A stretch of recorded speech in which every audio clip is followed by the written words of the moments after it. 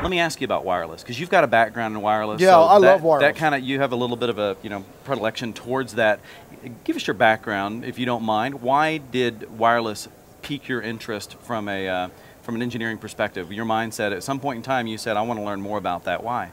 Well, you know, back when I was working on my bachelor's in engineering, my ultimate goal was to work for the Department of Defense and design radar systems, and so I was working on actually a lot more of the RF frequencies, and was really captivated by how we transport that and through waveguides and everything else. I was really captivated by how that worked, and kind of somewhere along the way, I ended up with a career in networking, and it's kind of funny. I'm like, how the heck? This is not where. How did I end up here? Where did this end up here? Well, then wireless started getting a little bit bigger and stuff.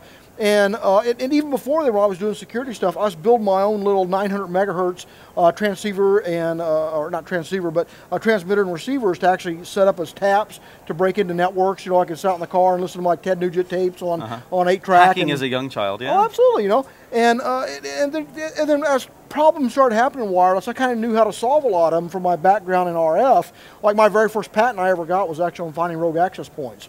And so that's kind of where I got into it, and just really still love wireless. Got a real passion for it, man. All right, so, and I would agree. I think wireless is fascinating. I also think that it doesn't, especially for someone who doesn't know what they're getting into, and when we're talking about associate level, we're probably talking about someone who may be getting certified for the first time, and they're making choices about where to go. It's a path they may continue on. They may decide this isn't for me, or maybe they're happy at that associate level. Yeah. Either way, if they're picking wireless, I think wireless as a technology is always one that historically was so easy to get wrong. You know, you can buy access points cheap, you can throw them up. Most of the time they're going to work okay in a home environment or something like that. But we're not talking about home environments here. We're talking about engineers getting specialized to go provide a benefit to their employer, more than likely, or be a consultant, or offer some services that people are going to be willing to pay for. And since at the end of the day, that's what we all want to do, is get paid just a little bit more.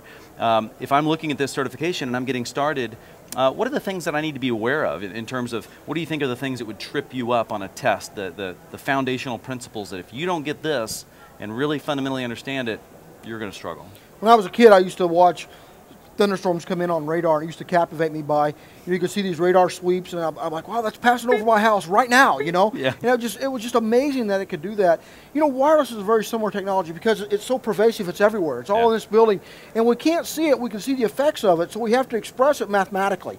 You have to really kind of understand the math and the principles behind that. With Ethernet, my direction is dictated by where my cable's at. But with wireless, it's directed by how it's bouncing off of this, how the effect is on this glass down here, how absorbent it is on you. You know, I mean, I'm fatter than you, so 2.4 gigahertz is going to soak up more than me. Does that make you more absorbable? It does. 2.4 gigahertz is water absorbent, so it's going to actually get in there. So where I'm actually placing these things is really, really darn important. So you really have to get a feel for wireless is not Ethernet. It's not even the same frame type. It's 802.11. Yeah. You know, and I'm not using collision detection, I'm using collision avoidance, you know, so there's some differences in here, and the big mistake is to go in and treat it like Ethernet, but any wireless access point is a bridge. I'm bridging 802.11 over here, that's, you know, all this stuff, into a directional 802.3 right here that's actually sending it to my network, and everybody's getting plumbed in. So it's really understanding how I do that, and some of that terminology we use is stuff like signal-to-noise ratio.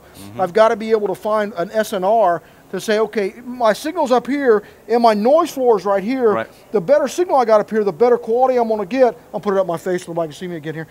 So the better that, so you know, anytime I raise that noise floor, the crappier my signal is going to be.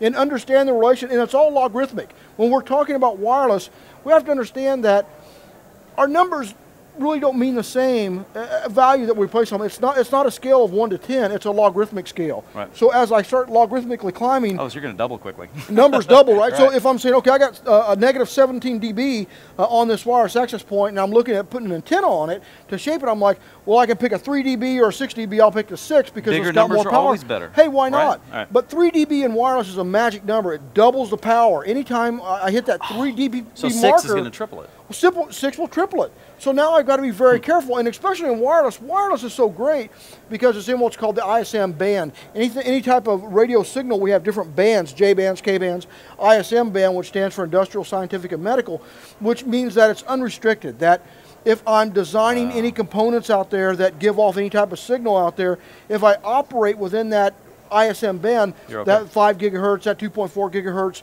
that I can operate there pretty unrestricted. But there's a play-friendly type of thing there, and that's exactly right, okay. right? You're responsible for your leakage of those access points. So I can't set up access points in this building. I can't go ahead and set up all these APs and say, crank up the power, have at it, have a nice day. Because more is better, right? But the problem is you're stepping on someone else and inhibiting their ability to be effective. And then call the FCC. They've got an attack against you, and then they can actually fine you for that. But what's the, well, this is another subject, because I just get, what's the measurement of that, right? Is it don't do more than just 6? I mean, it's not something that simple, right? It's kind of it's an idea. If you're in an environment where there's people competing for it, that's what you need to be respectful of. There's not a magic number that you have to stay beneath, or is there? It really does depend a lot on what is I'm expecting out of my access points. You got to understand that we're used to Ethernet. We're getting 100 meg. We're getting gig to the desktop. We're getting 10 gig. We're used to that dedicated bandwidth. Yeah. Wireless is not like that. Wireless is shared. Shared. So if I want 54 megabits, then I've got to look at my signal to noise ratio being 25. Okay. If I want 1 megabit, my signal to noise ratio can be 4, right? So I got to keep lowering that floor, right? So SNR, my signal to noise ratio is basically what you're looking at. The definition is it's 20 times the 10 log amplitude power is what my SNR actually is. So it's signal over noise is basically what it amounts to, logarithmically speaking, and that's how I determine this. And a lot of good packages like the AeroNet site survey stuff. AeroNet, you're whipping out some old terms. That's good though. Very cool, but they still call it that. Yeah. Is that you can actually use that to actually site survey this. If you got the wireless module, it can do site surveys for you as well.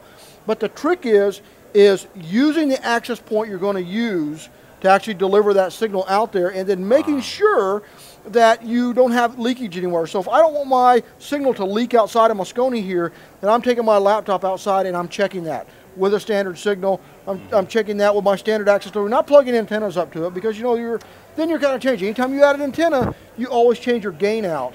And so that really does change a lot of things. Now you're talking about the testing end as far as being able to receive, where's my leakage occurring. Yeah. Which raises the question, because we talk about this kind of throughout the show, if I'm an engineer and I'm working on becoming specialized in this, does wireless, are there risks in terms of gear I need to have available or software applications that are going to drive me broke that I need to learn how to operate? No, see, that's a good thing about wireless is that out of all the technology, it's probably the lower cost type of solution out there. The gear's not that expensive. You can pick it up really cheap.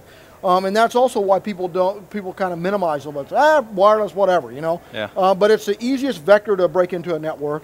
It's the easiest way I can steal your data. It's the easiest way I can get a fine from the FCC. And it's the easiest way I can have more data leakage out of my network. So unfortunately, that's where we, honest to goodness, really need a specialization at, is in the wireless area, because we need folks that are going to be able to know how to shape and mold that signal. Those signals, when you're looking at antennas and stuff, they're based in a 3D plane, and so it's good to look at that spatial diagram and look and say, okay, my signal's coming out, and I'm looking at side lobes and main lobes. I'm kind of designing my network based upon where my radiated effect is for my site. Plus, I need to look, so you got this big, so you're looking at, here in Moscone, you know, I'm looking at what's my distance for Ethernet. Well, it's 100 meters, right, 328 feet. So if I'm looking, I'm like, well, I got more than 328 feet from the center of here to back. How am I going to plumb wireless out there? Because wireless access points don't have fiber optics. Right. You know, am I going to do it with power over Ethernet? That type of stuff. So there's a foundational level of knowledge. It doesn't ever go away, right? No, it really doesn't. That route switch is always right there. Route switch, it's always right. And I think that is wireless is probably one of the more compatible technology like route switch. If you want to be route switch and you want a really good add-in, wireless is really good to have in there. You know, I mean, it's a great certification, but the tricky thing is that you got to understand that wireless is three-dimensional. It's like Play-Doh, man. It's very location dependent, right? Very much. How many stories have we heard about customers? You know, you talk about deployment issues and such like this, where the wireless worked perfectly because we deployed it before we got all the shelves into the warehouse, before we actually had trucks rolling around. Or I bring people into a conference room. Yeah. You know, and everything affects the signal, right? Means everything, right? Yeah. I mean, you know, I plugged in I've got my standard built-in card on that laptop, and it kind of blows. You know, I plugged in my Ubiquity card, which is strong enough to like sync up with satellites and stuff, and man, I've got signals from everywhere, you know? So it really does, so that's stuff you have to really check out when you're building this stuff out. Get the strongest card you can get, which right now is a Ubiquity card. Get one of those, and then get the card you plan on using, and then do your testing so you understand where your leakage is and what people are getting up. Secure those vectors. Wireless is one of the best vectors to break into a network and get data leakage like crazy. So secure that out. I'm a humongous fan of centralized management, like with WLC and stuff like that. That makes a ton of sense. So, and the farther you climb, the more you do that. But that really makes your wireless stuff so much more easier. But you know what? If your passion for wireless is not already selling somebody on the desire to learn more about it, then I don't know what else would. It is happening, man. I'll be honest. I think that is good stuff. If you guys are interested in learning more about how do I get certified in wireless, what do I do next, how can I interact with my peers to learn more, to figure out what speed bumps they've already made it across, if you've not already checked out the Cisco Learning Environment, the links can be found in our show notes, or you can always go to our blog. It's at techwisetv.com. Please check it out. You do yourself a favor. This is one you should seriously consider.